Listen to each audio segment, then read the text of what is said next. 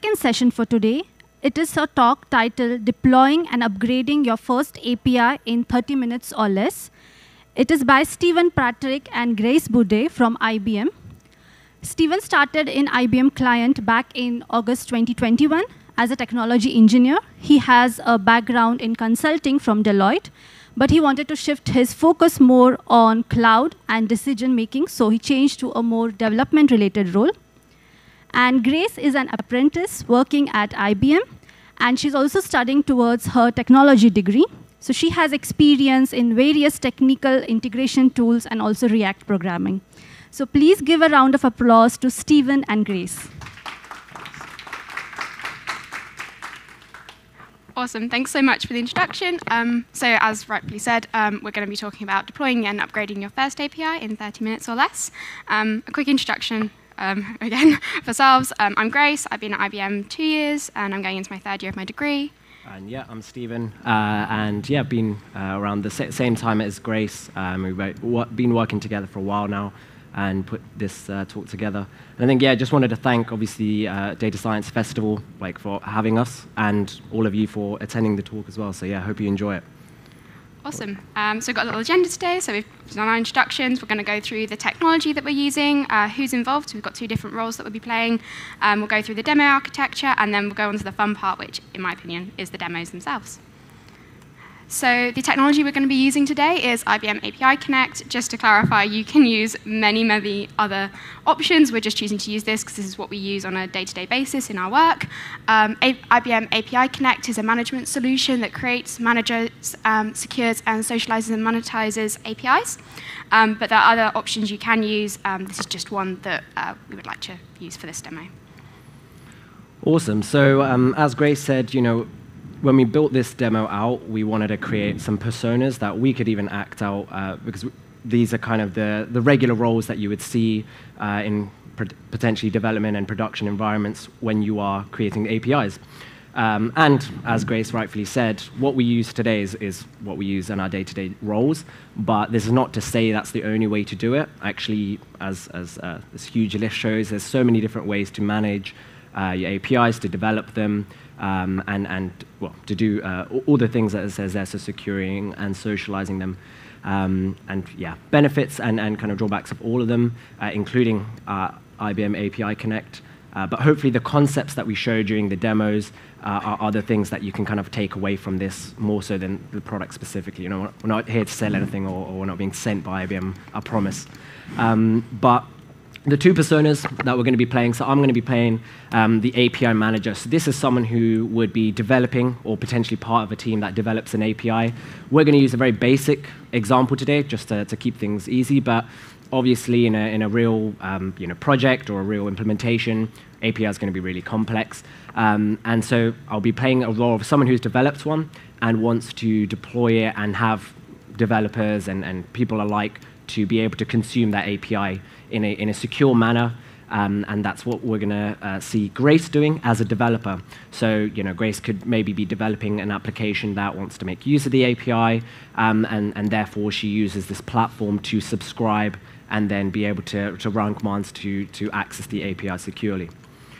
So in terms of the architecture, how this looks, quite basic, this is quite simplified, but we use API Connect as kind of the interface where I can deploy and say, this is my API, and then there's a slightly separate portal within the same bounds of API Connect where Grace can securely subscribe to the API and then have all the details she needs to actually start implementing it and making use of that. And then we'll also talk about how one might want to upgrade your API in a good manner to support the existing users. So I think with that, we'll jump into demos. And yeah, I think with all the tours, we'll have some time at the end for questions as well. So yeah, cool. So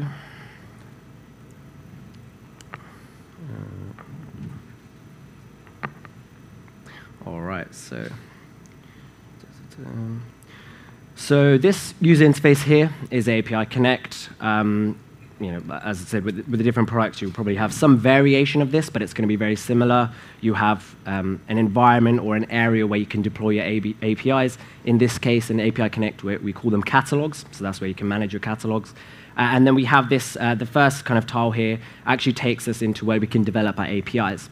And then what we do once we develop the APIs, we package them into products, and then that's what we can actually deploy and let people like Grace and other developers securely look at them, and then if they wish, subscribe to them. So I will add a new API. You'll see some 2 archived ones there, just in case anything goes wrong. But we'll develop a new API. And you see immediately we get some options in terms of the type of API. So we have 2 quite well-known specifications. So that's the Open API specification. So I don't know what the level of expertise in the room are, but depending on, even if you've just had a look at an API doc before, you'll have Open API tends to be the specification defined, and 3.0 is the latest version of that. You also have this option of deploying an ASIC API from a different product in the same suite. But we'll use Open API, and I'll show you kind of the editor that comes within. But I guess while we're talking about developing APIs, this is the Swagger editor. So this is where like a really good way to help you when you're developing APIs, when you're using your documentation or creating your documentation. If you're coding it like you are on the left, which is a JSON file, you can basically paste it in here, and you'll see it translated to kind of a visual element on the right. And then this also is validating the JSON that you're developing as well as you're writing it. So if you make a change and actually you do something that isn't really allowed or isn't valid JSON, it will highlight that, and then you can actually make your fixes before you take this over to whichever platform you're going to be deploying your APIs in. So probably a really, really useful editor, or really useful tool for all kind of API developers. So we're going to use OpenAPI 3.0. We're going to try to use the user interface as much as possible just to make things easier for us, but we can do all the tasks that I'm going to do, you can do equally by just editing the JSON directly. We're going to do from target service. So this API is going to be kind of the gel between wherever people want to use it and a target endpoint, so an API that already exists. And so we've done this demo once before, and we did quite a boring API. It was like a postcode API, just because it was quite easy. We thought, obviously, this being Oktoberfest, we found Punk API, which is all about beer. So everyone's, common love in this room, hopefully. So we're going to use this first one to get a single beer. So if you make a curl to this URL, and then /v2 beers, and then give an ID, 1 to, I don't know how high it goes, you get a response that looks like this, which just gives you a bunch of cool information about beer. Like I said, no API, no one's going to develop an API that's this simple using all of this, all these tools. But yeah, it's kind of like for like. You're still going to go through the same development process. So we'll come here and we will go to next, and I'm just going to call this the beer API, first version. So we'll leave all of that as kind of default. Gives you a base path. And then this is where you're going to put in your target service URL. You can see where I've already done it before multiple times. So it's going to be the api.punkapi.com. So the first part of the URL there. And then the following bit we can append later on when we're specifically saying what we want to do with each call. So at this point, we'll click Next. Just some security, and this kind of applies again with most APIs, if not all. So how you want to secure it, you can do it in different type of tokens. Perhaps it's one that you create at the time, or in terms of client ID, that's one that each application or each developer will have that then they can make their calls in for themselves to make it securely as well. And then we enable calls as well to kind of avoid any issues or in terms of security as well. So a bit more customization there if we want, but we'll leave it as default. And that's it. So it generates the definition for us and applies those security rules that we apply. And then we come into this user interface, which is the API designer. So as I mentioned, so you can see this quite easy to read user interface in the middle here. You can see the server, so the base path, the security. And if I come down paths, we'll see that for the base path, so just / we have all these different operations. So your get, put. And these are just different ways you can interact with an API. So you can get information from an external server, you can put data there, and so on. Now, we're just going to keep it quite simple, so we're just going to do get. So we're just going to fetch some data. So in this case, we're going to fetch that beer information. So I can edit the API directly here. I can click delete, and that's going to delete the put, and I can do each. Equally, if I click the source button, very similar to the Swagger editor, you get an editor within here that kind of shows you the legit definition. So you could copy this and then deploy in any other platform as well. And yeah, like I said, I only want the get, so I'm going to remove all of these in one there. Oh, and I don't want patch either, so I'll get rid of that. And we're now at a state where we just have the get on the left. You can see that how it kind of live updates. So I'm going to just change, and I'm going to go back to the editor. It's just a bit easier. Change the path that then we can actually pass in a parameter in the path itself to make it easier for us. In this case, what we need when we want to get a singular beer is the beer ID. So any number, basically, 1 to, yeah, I don't know what the limits are, but we just want the user to always provide a beer ID. So I'm going to put that in curly brackets because it's going to be a parameter, and we'll grab that later. So then within get, you can see there's some further stuff that we can set to it, tags and a lot more. We'll keep it straight, but we want to define the parameter that I just mentioned. So the beer API. So that didn't update. So beer ID. Save that. There we go. And then under operations, under get, we're going to add that as a parameter. So if I call it the exact same thing, beer ID, and we can define where it's located in. So you might have it in your headers, you might have it in your query. In this case, it's going to be, not a cookie, it's going to be a path. So it's going to be within the call that you make to, your API. So we'll do that. We're going to set it as required, because we need that in order to make the call successfully. And we'll set as a string. I guess you could do a number as well, but I think string tends to keep it quite simple. The final thing we need to do on this particular area that does help, so you get like the response, and you can set other ones. So what do you want it to, if you want to customize the response for, let's say, an error, maybe an unauthorized error, maybe you want a custom message, you can set that here. By default, we've got the 200, so the successful response. And what we can do under here is actually define what the content looks like for the application JSON. So if you give provide an example value, might actually help the API accept that response. So that's going to be an array. And to get the example value, we can just make a direct call ourselves, which is what the API that I'm going to deploy will do eventually anyways. But if I do that, you see the response come back from the Punk API. So I'll just copy this and then provide this to the example value. So you've got that done there. If I hit save, every time you're hitting save, and every time you're moving between screens, the service is checking if the JSON is valid. So if you make any changes directly here, it will check, is it valid JSON, is it going to pass or not? But obviously, if you're doing it via the user interface, you minimize any kind of issues there. So that's all done here. We've almost completed the design of the API. So the only other thing we need to do is tell the API and kind of the process we want, or the logic we want, when it's invoked. Right now, what's going to happen is we'll hit it. We'll provide the beer ID, but that actually doesn't matter. If we see this URL here on the right, the target URL, that's all that's hit. And the target URL is the one I set earlier. So that was just api.punk, api.com. We haven't actually indicated much else. So what we need to say is that we want the second part here. So we can actually just add that URL to be invoked is now beers. But rather than just beer ID being 1, we obviously want to grab that from the parameters. So if we do $, we should be able to do request.parameters. Beer ID, and close that. And that should be everything we need to do in terms of definition. And we'll find out when I test it. So we'll set it to online, because that means we can actually test it.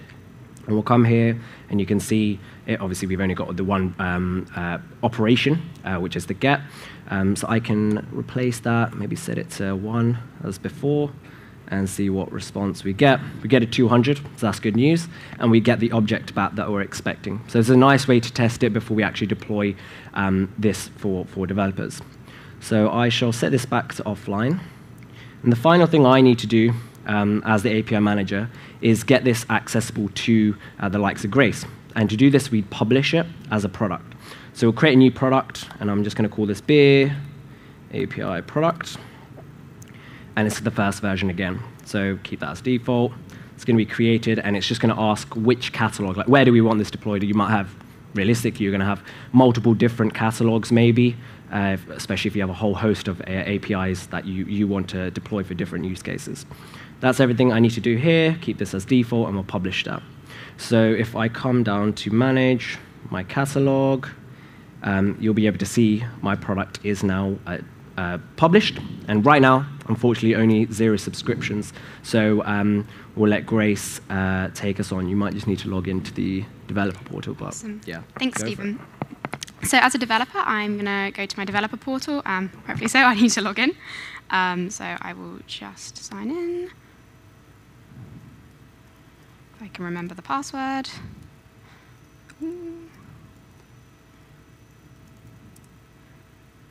Yep, can't remember the password. no, we can grab it. Oh, This happens to me on a daily basis.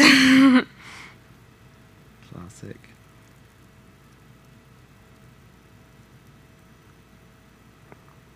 One second. It's not a live demo if something doesn't go wrong. So, 1 sec. Is it a message?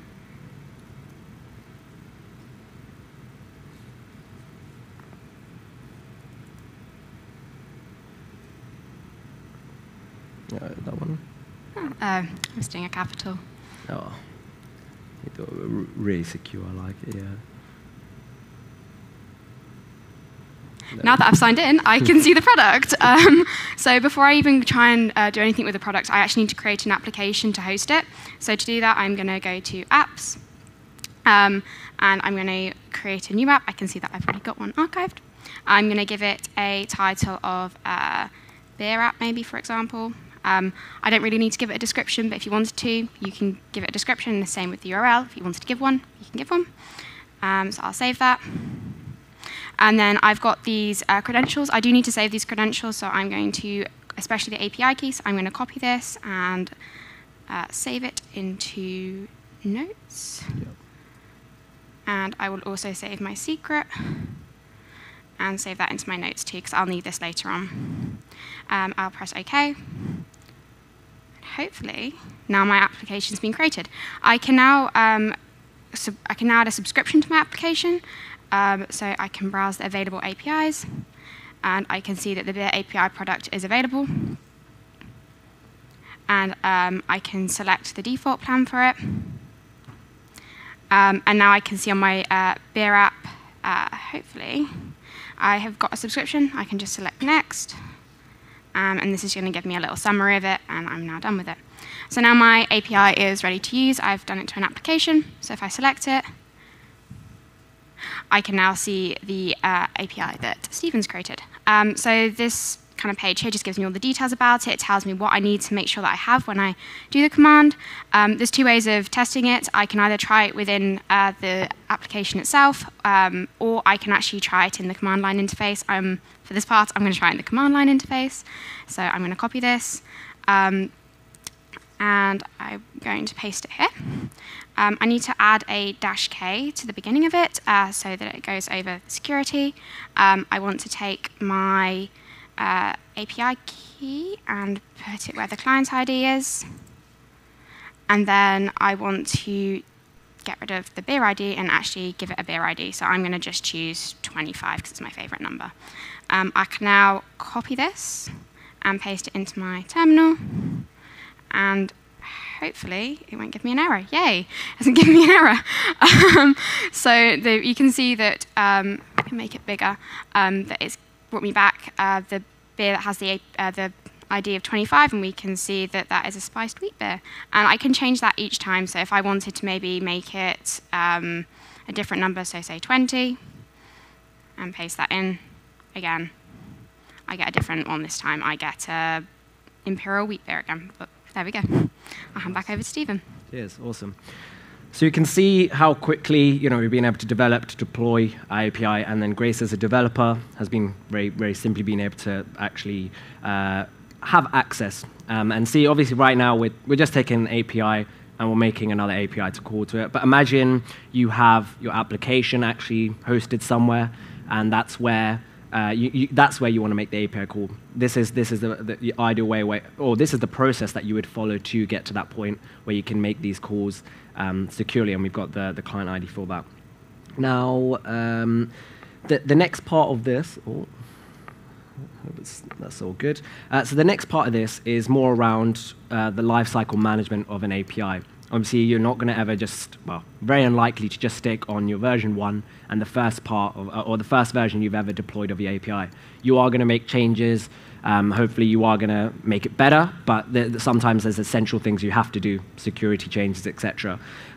So the question is, how do you do that, whilst managing those existing developers, but also making it available to the new developers? So that's just the main consideration you need to have is all the potential and existing users of your API. So if I switch back to where I created my first version, we'll go back to develop, and we're going to take what we have already created and save as a new version, and we're just going to have this as the version 2.0. We're not going to do anything groundbreaking, but I want to add this new or additional feature where they can do get /random, and then they'll get a random beer, so they don't have to always provide an ID. So we see version 2 of our beer API is right there, so we shall open that up.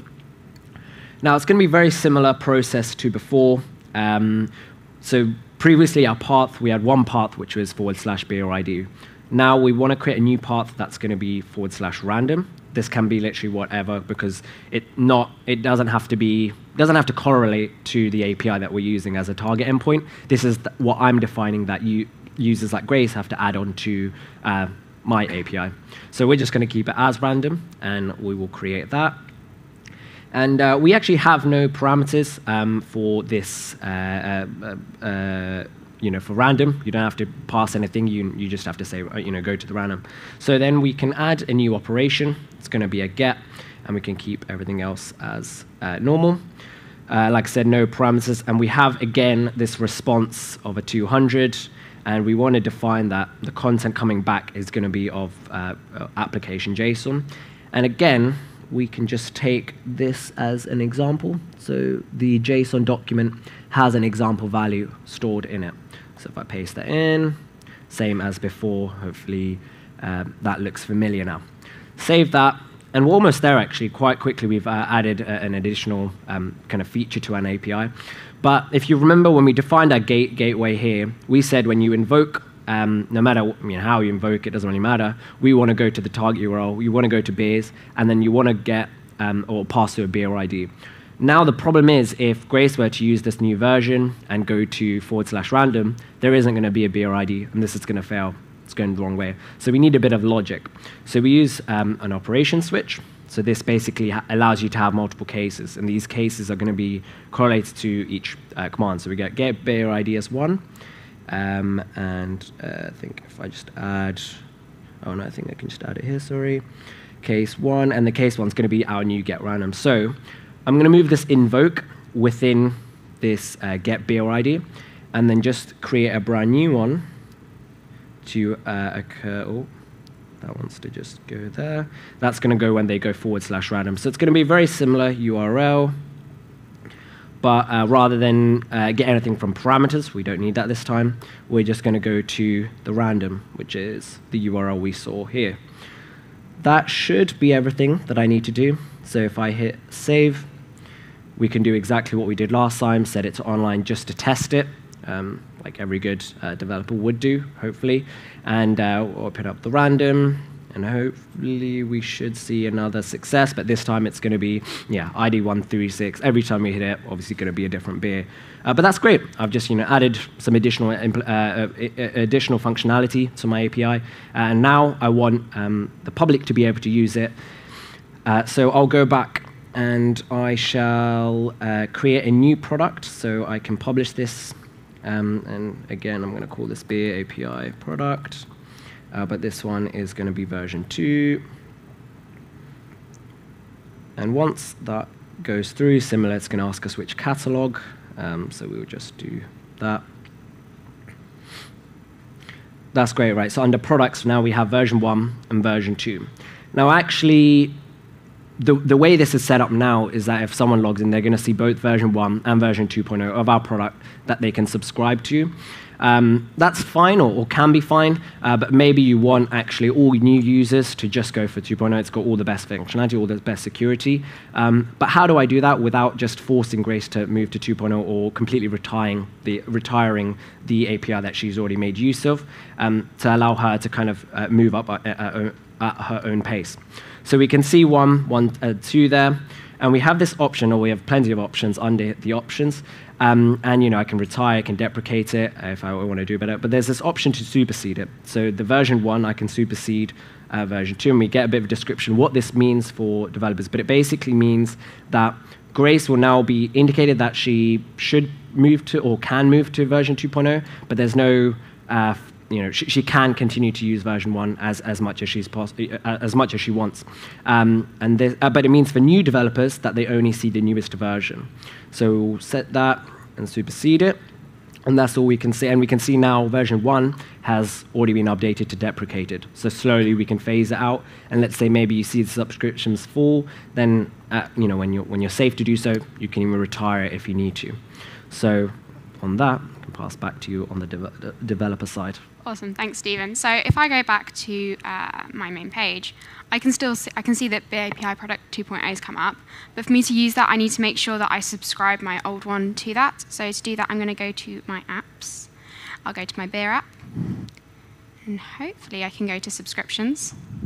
And at the bottom, I can say I can migrate the subscription from to the Beer API product at version 2.0, which is what I want to do to be able to use the new feature that Stephen's added. It's reminding me here that if I do choose to do this, I can't go back, but I want to do this because I want to use the new feature. So if I go migrate subscription, I can see that the subscription's been migrated successfully. Awesome. So I can go back to my apps. I can go back down to my subscriptions, select it, and then that brings me to my app API. And when I select it, I can see that the new feature's there. So like I said earlier, there's actually 2 ways of testing this working. I said you could do it in the command line, or you could try it within the application. So I'm going to try it within the application this time. If I press try and then send, I can see that it comes up with the most random beer ever. So this one's called Black Hammer, but if I send it again, I'll get another one called Hazy Jane.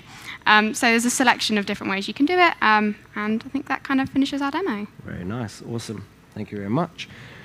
Cool. So a very quick summary of kind of the API development process, how and actually we had a little summary slide.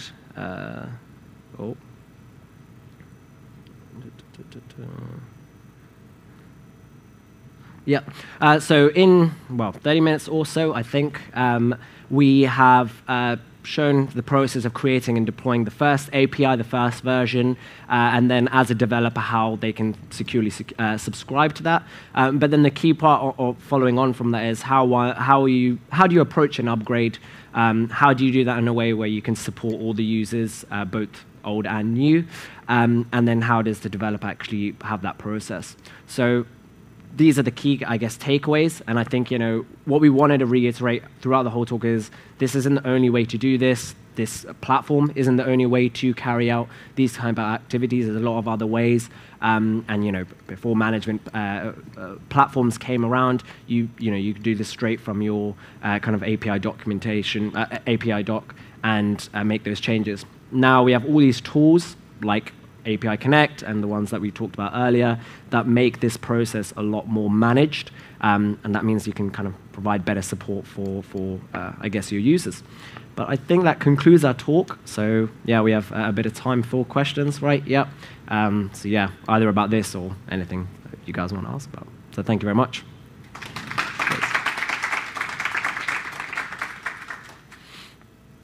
Do we have any questions?